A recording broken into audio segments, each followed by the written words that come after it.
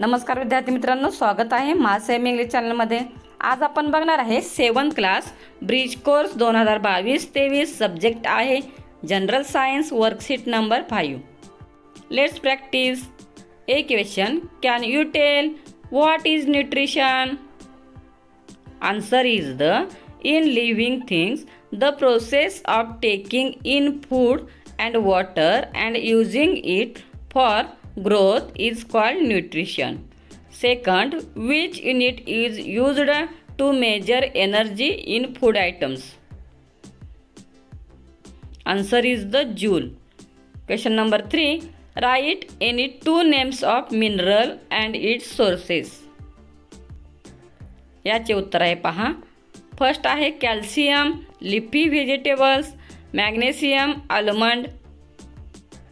B question, what will happen if there is deficiency of iodine in the body?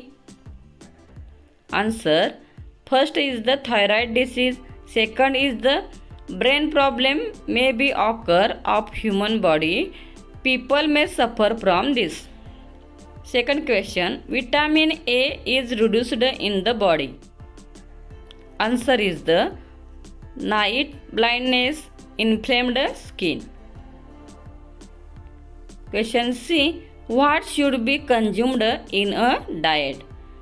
One question, there are symptoms of beriberi. Answer is the difficult walking, loss of muscle friction. Second, scurvy is detected by a doctor. Answer is the bleeding sores, tooth loss may be occur. So take care and will take medicine. Question number D, classify following into carbohydrates, protein, fat, vitamin, cereals, ghee,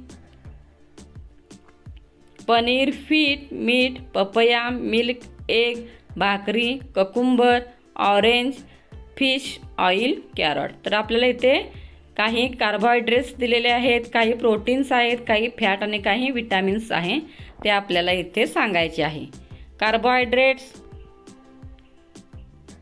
serials, wheat, भाकरी, protein milk, meet, egg, paneer, fat घी, oil, milk, paneer, vitamin papaya, milk, carrot, fish.